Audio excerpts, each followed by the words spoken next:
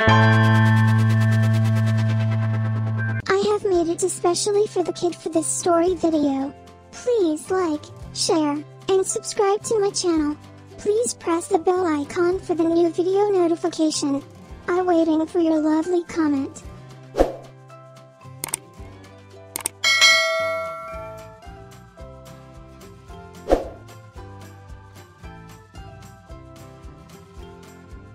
When they arrived at Mark's house, the police were there with the treasure box.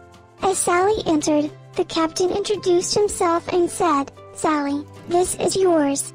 Your parents need to sign some papers, but the box and its contents are yours." Sally, Mark, and James shrieked with joy and danced around the room.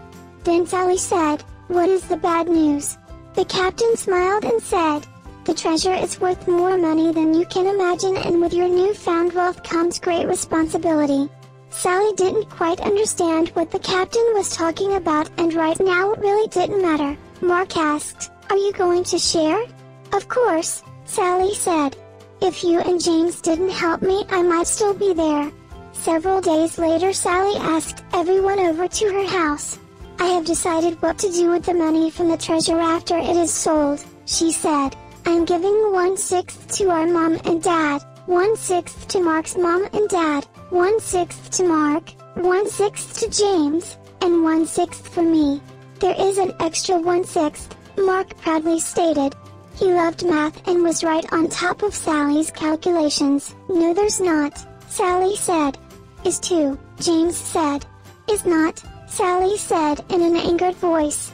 Just as Mark was going to say, "They are at it again," Sally said, "This is why there isn't an extra 1/6.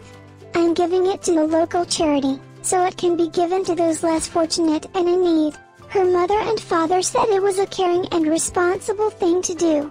They were very proud of her and knew that she understood what the captain meant when he had turned the treasure over to her just days before. I have made it especially for the kid for this story video. Please like, share, and subscribe to my channel. Please press the bell icon for the new video notification. I'm waiting for your lovely comment.